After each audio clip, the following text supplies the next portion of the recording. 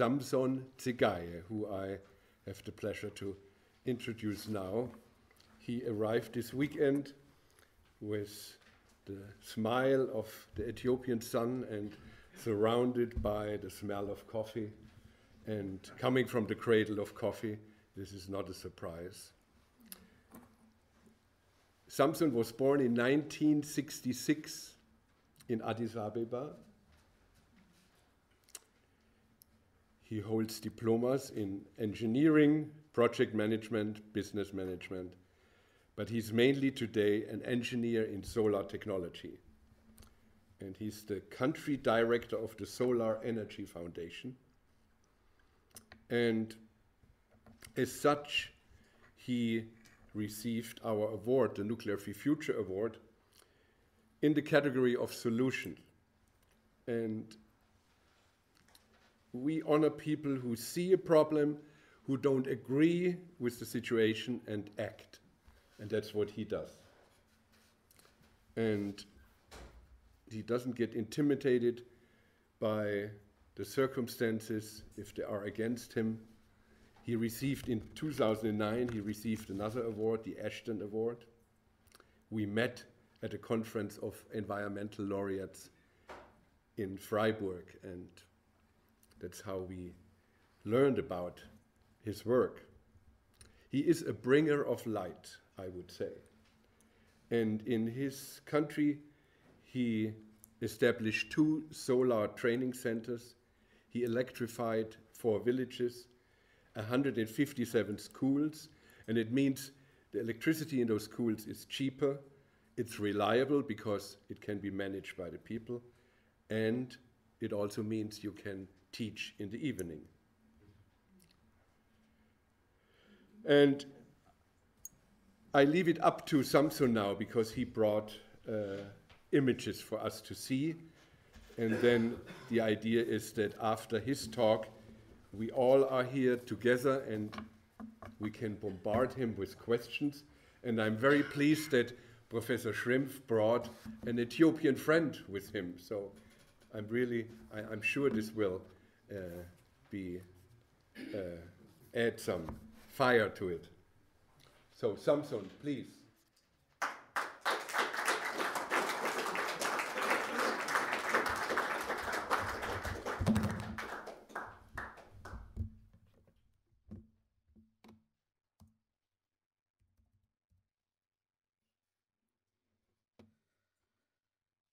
Thank you and good evening.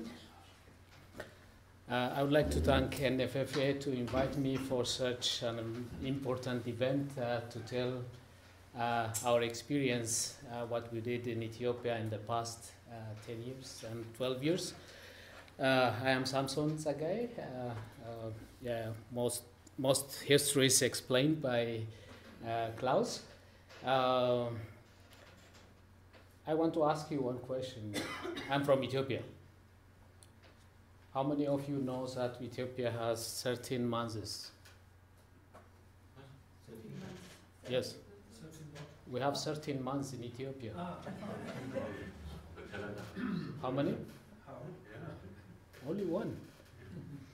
Yes, we have 13 months. The Ethiopian. Okay. Yeah. We have 13 months in Ethiopia, and we say it's 13 months of sunshine country. In 2002, I came here.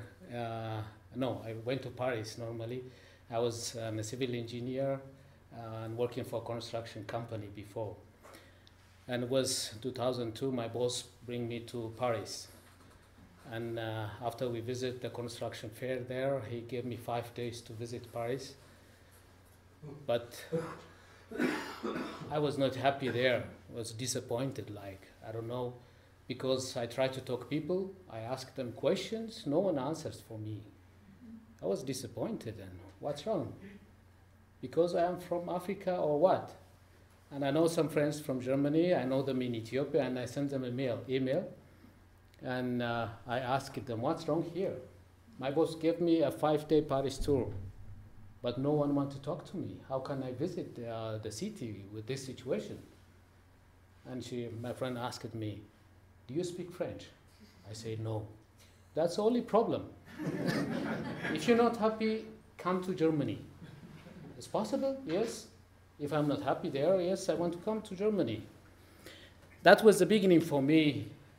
When I come to Germany, it was in Freiburg. My friends were in Freiburg, and the inter-solar fair was in Freiburg. And the next day they asked me if I want to go to this fair. I never heard about solar technologies before.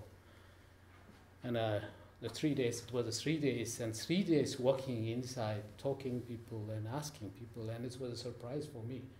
Because in Ethiopia we buy umbrella for the sun.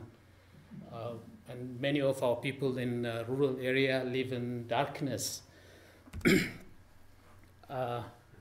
This is how our people, I mean, this is their house. They have nothing here. Their energy source or electric source is firewood or kerosene. It's difficult to access firewood. It's difficult also to access kerosene even. So mostly after sunset, life is dead in most of our rural areas.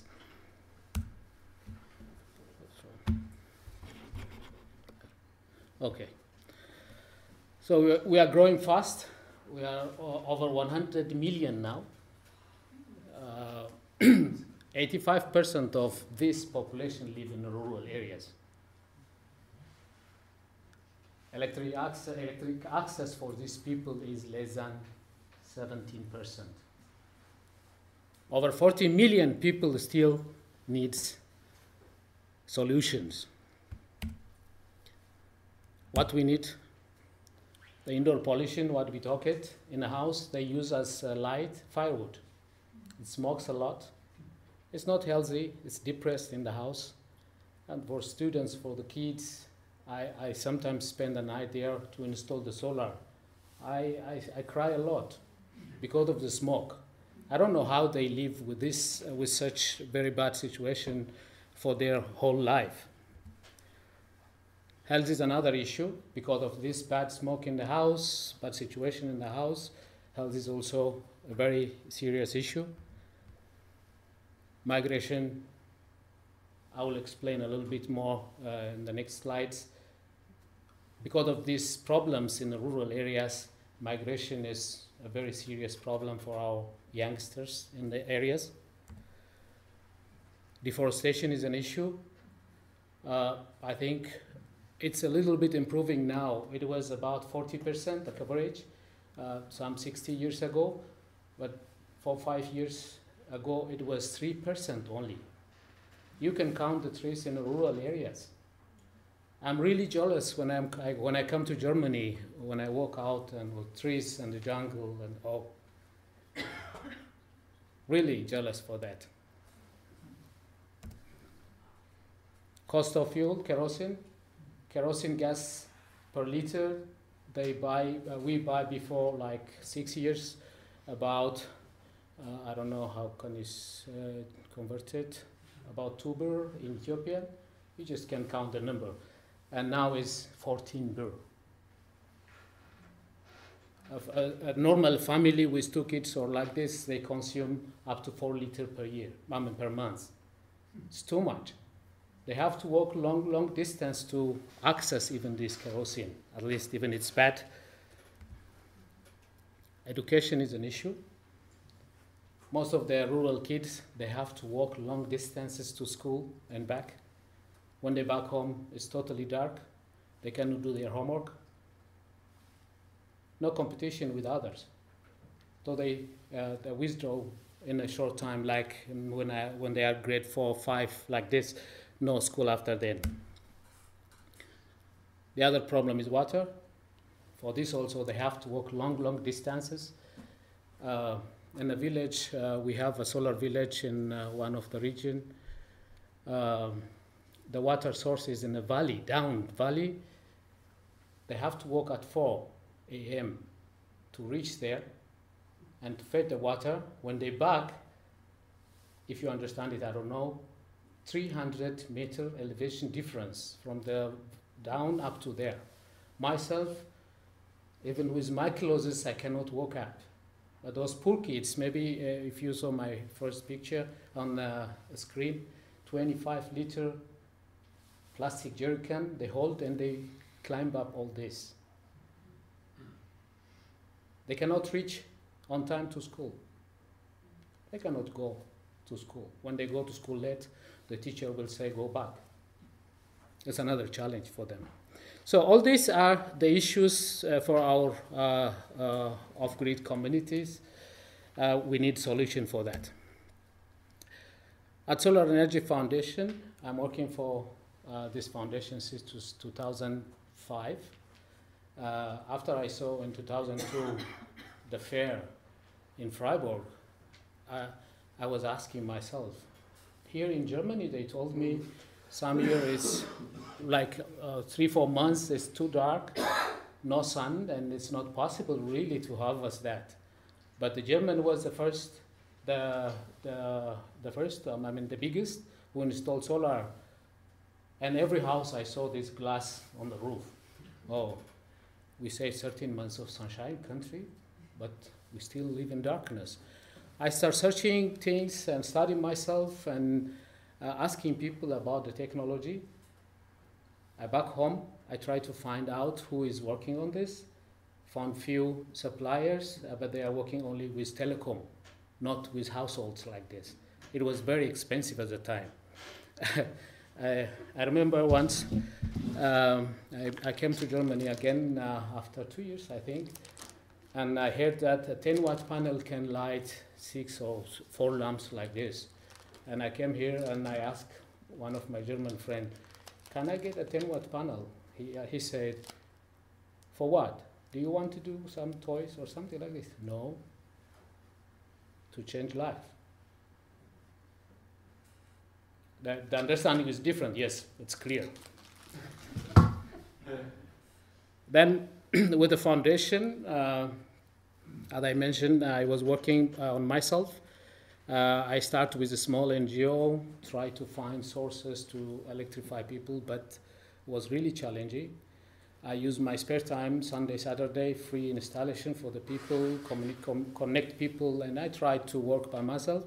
But then 2005, Stiftung Solar Energie, established by the founder Harald Schutzeichel. He was the CEO of a big solar company here in Germany, Axel Moos, I think.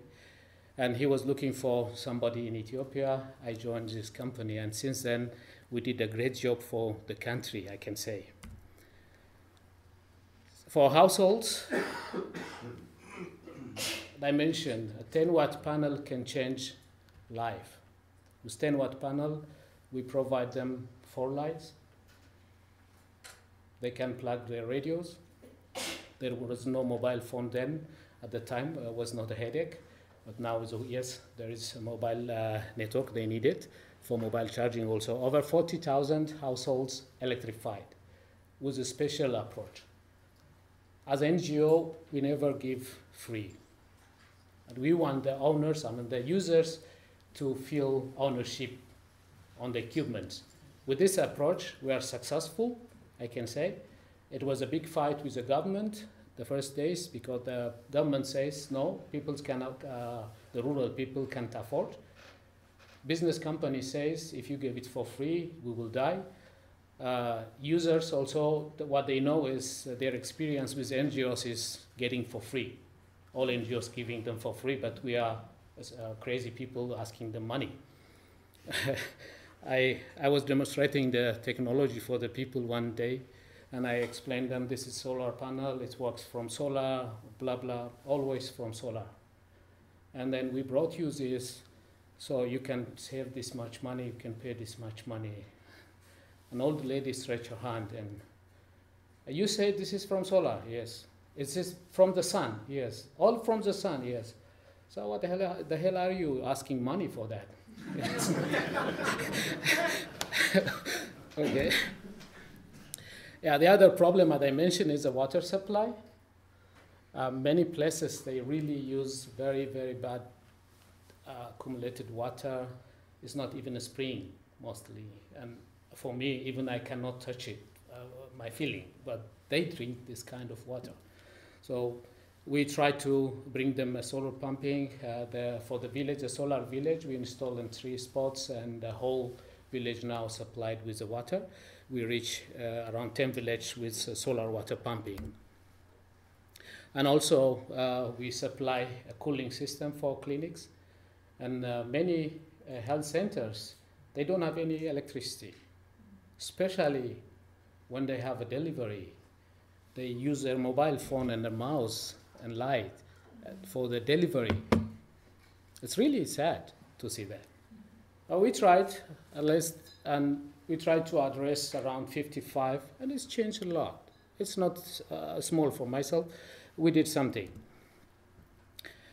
The other one is, as I mentioned before, we don't give it for free. Our project was with a revolving fund project. We agreed with the government, but after some years they refused to do that. As NGO, they told us you have to give it for free. No, it's not bread. This is technology, and we need sustainability for this. It was a big fight, but we cannot fight with the government. They stopped us. And then we changed our approach to the students' program, Lighting Student Homes program. At least if we gave it for students for free, we can say they don't have money to pay. At least it gives sense. So with this Lighting Student Home, we delivered 2,000 solar lanterns. This will continue until the next 4 years. We want to reach 10,000 of this. With this lantern, our main objective is students, as I mentioned, they cannot be competitive with other students, those who have electricity. When they're back home, after a 2-hour walk back, no light at home. They can't do their homework. They can't be competitive. This is an issue of migration, especially women. In the morning, they have to fetch water. They come to school late. They can't continue. In the evening, they can't go home early. They can't continue their schools. So families push them to go to the Arab countries and something, and they really suffer there. Yeah, the challenge to continue these things, or why we need to do more. In the schools, in the village, the kids are very loaded. I don't know how can I say. For me, I'm sorry. What you see here, they have to walk 10 kilometers, 7 kilometers, 8 kilometers, 2 kilometers, which I can't really do it every day. But they have to walk that much and carry such small wood with their head and for their fire. The small kids, this here, I was driving to our solar village just a week ago, and I saw them carrying these 2 heavy things, and I stopped my car and I asked them, where are you going? They are looking for meals. They have to walk 5 kilometers with this. Walk to the mill and then back with this load again. Oh, I was really sad for that. They are, I don't know. I can't do it with my... Here, the kids, they have to fetch water like that. They have to walk down. One day, I thought I'm a bit stronger than them. The small kid with this small 5-liter jerrycan was climbing up, and I thought it's difficult for him, and I asked him to help.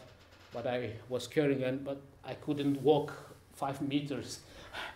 And he said, so can I take it back? I said, okay, it's painful for me. Yeah, they have a lot of work at home, so this brings them to the other decision, like for migration and other issues. I would like to talk a little bit about our migrations. In the schools today, maybe young girls, to get a passport, they have to be 18. But they get a forged ID, which tells they are 18, but they are 13 or 14. And they get their passport, and they went to Arab countries illegally. This is a picture I took from the ILO, how they walk to Yemen. It's all these distances, and many of them died on the street and on the sea. We saw many stories there. Even when they go there, most of them are housemaid. Housemaid mean in Arab countries is really a slavery, even more than slavery. They're not working for one family. When they have free time, they send them to their relatives. All time they have to work. Many suicides, many of them kill themselves, fall down from the 10th floor, 5th floor like this. And many of them found, hang them in the houses because they have no solution. They cannot go to other places. Only few of them in Lebanon, men especially, they are driver. In Kuwait, the same, men can do some driving or something like this. But most of them, they are working like a housemaid. The other problem there is they are forced to do a lot, long hours, but no extra time fee for that. They have to work for that agreed fee. Their passport is taken when they arrive. They cannot take it. They cannot move anywhere. They have to stay at that house until they leave. Maltreatment is they are beaten by the wives, a husband, or something like this. I have some pictures you will see. And the irregular salary payments. They don't get a real salary when they leave or when the month comes. They told them you're using the electricity bill, the water, and something like this, and they cut all the bills and maybe they don't get anything. These are the biggest issues when they are there.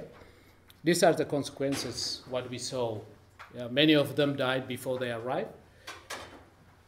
Some of them are in prison because they try to escape and they don't have passport. They put them in prison. And many of them are in a hospital. We have a lot of Facebook information. Do you know this lady? She was in Kuwait or she was in Saudi or something. No one knows who she is because there is no passport. And they are beaten like this and they really suffer there. Most of them are dying. Maybe you saw these stories on news many times. It's really sad. Yeah, to stop this, we try bringing light to the houses. In rural area, the students, the youngsters, the girls and boys, they are brilliant.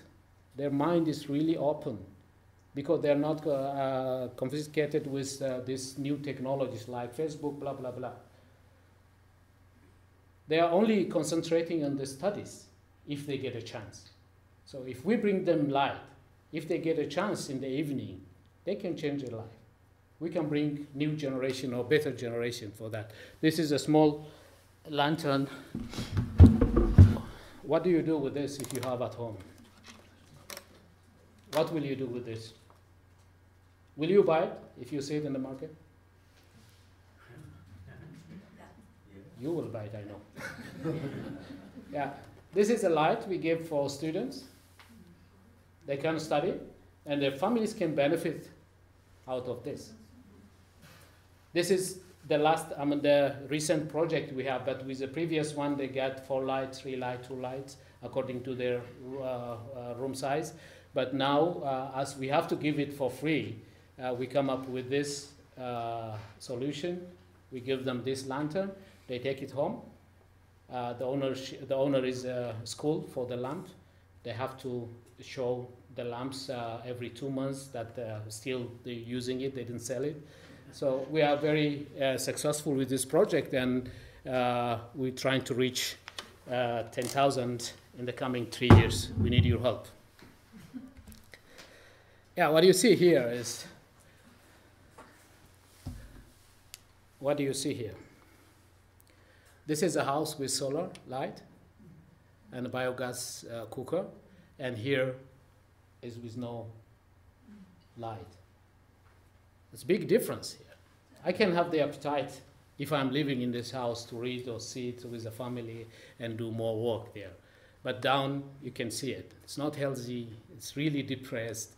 And I don't want to do anything with it. And in the house, the cows, everything in one house living. So what do we expect from here? A bright face when they have light.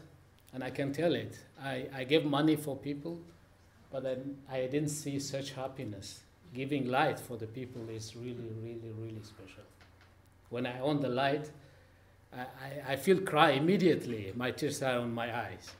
These are our technicians who are graduated, and I want more kids to come to this level. This is the school students who got the lanterns. These are also the students who get the lanterns. Sorry. The other thing is, I just want to mention something here, what Axel says.